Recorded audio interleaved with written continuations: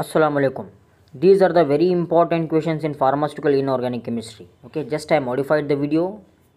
Means some important questions I have added in this video because I think those are also very important for your tomorrow's examination of pharmaceutical inorganic chemistry. So please don't miss the video. The video is very important. Watch the video until last. In this video, we will discuss inshallah 10 marks and 5 marks very important questions. Okay, and these questions are enough for your exam. Any university of pharmacy, if your university is linked with the PCI, Pharmacy Council of India, no worry, there are same questions. Let's start first with the 10 mark questions. First question is define and classify limit test. Here say I have told you limit test plays a vital role here. First you have to write what is this limit test, then you classify some of the limit tests. Clear? Then they will ask a particular limit test. Okay, they will ask iron limit test or arsenic, heavy metals, sulfate or chloride limit test. From these 5 only your question paper will be framed in these 5 limit test only. Okay, they will won't go beyond this limit test. Simple limit tests are there. You have to write a principle, procedure, reactions and the reagent used. What reagent you are using, no, that reagent uses also you have to remember. Clear? Then the second question, define and classify antacid. Give a method of preparation and assay for the antacid. See, method of preparation, it is also very important here. First you have to write what is this antacid. Then you have to classify those antacids, systemic and non-systemic. Then preparation, you have to give a complete preparation of the sodium bicarbonate. With one more preparation, you have to give one more preparation of non-systemic antacid, that is of the aluminum hydroxide. Okay, what gelusil you are using, no, gelusil is a composition of aluminum hydroxide. Then discuss clinical and therapeutic application of radiopharmaceuticals. First you write what is this radiopharmaceuticals, then you write characteristics of the radiopharmaceuticals. Okay, after that you go for application. Application should be in a minimum application, 20 application you have to explain in a very definite way and in a good way. 20 applications particularly here. Okay, and compulsory. If page remains means now 5 pages, if 4 pages have completed, 1 page remains means then you write up some note on isotopes. Okay, then procedure, principle, assay for some assay I will give you, just practice these assays. See, ferrous sulfate assay. First you have to write what is this ferrous sulfate, uses of this ferrous sulfate, molecular formula means FeSO4, and it is also known as green vitriol. Okay, sometimes they will ask write assay of a green vitriol. Don't confuse, green vitriol is nothing but ferrous sulfate.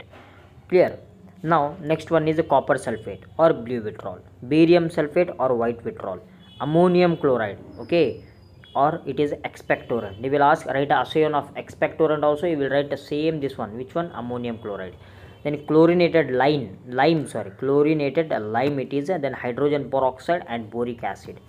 Chlorinated lime, hydrogen peroxide, boric acid, these are the antiseptics or antimicrobial agents. If they will ask write a note on or assay of antimicrobial agent means you can write anyone from this. Just understand the question. The questions are very easy, just they will confuse 1 or 2 questions, not whole questions are confused, 1 or 2. Explain the functions of major physiological ions and functions of major physiological ions. Means first you have to classify all the major physiological ions like sodium, potassium, calcium, phosphorus, magnesium. Okay, then you have to write particularly about the calcium, then about the sodium, about the magnesium, what the role of the calcium in the human body, what the role of the sodium in the human body, what happens if excess of sodium get deposited and decrease in the sodium get deposited, iodine value. Okay, if a decrease in iodine, what happens? It leads to some of the thyroid diseases, goiter diseases, everything you have to write it down. Then buffers, mechanism and applications. Buffers also very important. You write what are these buffers and mechanism of buffers in the pharmacy and also application of buffers in the pharmaceutical aids or the pharmaceutical preparations. Yes sir, now those are 6 10 mark question. From these only your 10 marks questions are asked. Maybe sometime they will select from the 5 marks. Just look overview on that. Assay of a sodium chloride, I have told you sodium chloride assay is also a very important one. Clear? Next one is sources of impurities. Sources of impurities, this is also a unique question asked many times in your previous year question papers. Then write a chloride limit test. Yes, we know that. Then classify dental products, role on fluorides in dentistry. Means dental products you have to classify. First you write what are these dental products. Okay, then you have to classify those some of the dental products, like you are using that paste, brushes, okay, then flocks, everything you have to classify. Write something about that, 1122 line you write. After that, the main important thing is role of fluorides in dentistry. What is the role of this fluoride? You are observing a maximum paste containing this fluoride as the chemical, okay, fluoride, and 1% should be fluoride in your water, drinking water. If it exceeds, means it leads to the many diseases. If it decrease also, it leads to the many diseases. So only 1% should be there in your water, fluoride. Okay, that only what's the fluoride's role in the dentistry, you have to write it down. Next one, various electrolytes used in replacement therapy. Which electrolytes we are using, no, due to the replacement therapy. If our body needs some of the electrolytes, means through DNS or NS we are supplying, that DNS NIs constitute some of the electrolytes like sodium chloride, dextrose. Okay, these you have to write it down. Then water antidotes, assay principle, medicinal use of sodium thiosulfide. Sometimes what they will do, they will ask particularly, like they write a note on sodium thiosulfide or water antidotes, right, principle and assay of any one antidote. Okay, you have to write here water antidotes first you write, then you write some of the example of the antidotes, then mechanism you write. After that you write sodium thiosulfate mechanism. Antidote means what they will do, just they will deactivate the poison, just they will deactivate the poison. Then what, write a note on handling and storage of radioactive materials. It is also very important. Down, I mean 5, 6, 7 or 6, 7, 8, from these questions this question will be framed. Next one, water antimicrobial agent, mechanism and preparation of iodine hydrogen peroxide. Yes, antimicrobial agent I have told you. Then you have to write the mechanism for the antimicrobial agent, then iodine, strong iodine, aqueous iodine, or weak iodine, anyone. Then hydrogen peroxide is compulsory. Then write a note on acidifying agents and cathartics. Acidifying agents means it is a session in the gastrointestinal tract.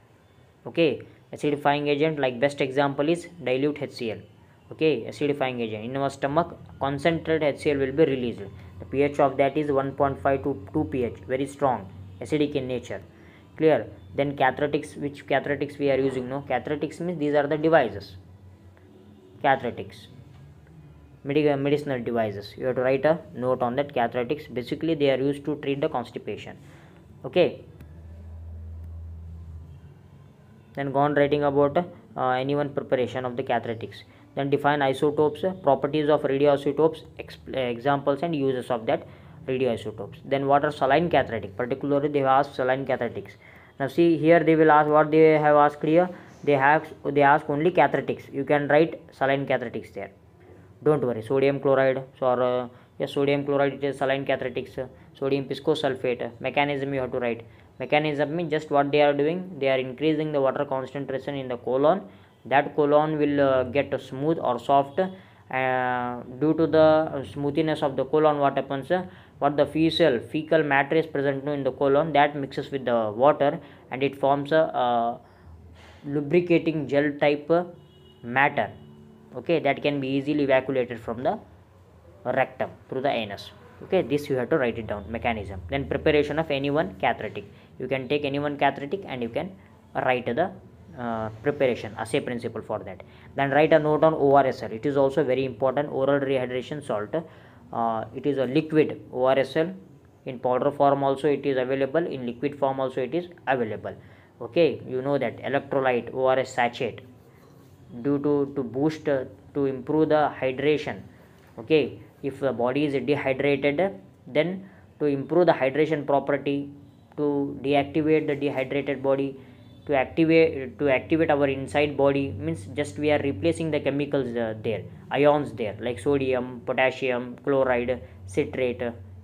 Okay, first you write the composition, first you write what is ORS, then you write composition and a note on that ORS, where we can use that. Everything you have to write it down, then only you will get 5 marks. Yes, my dear brothers and sisters, these are the 12 5 marks questions and 6 10 mark questions. Just to practice these are the enough. 18 questions are there, practice this, these are enough for your examination. Pharmaceutical inorganic chemistry, and compulsory 2 marks are compulsory with these questions to pass the PIC exam. 2 marks questions are mandatory questions. I will add those questions, okay, with answers in the description of this video. Just go and observe that. Thank you. Assalamu alaikum.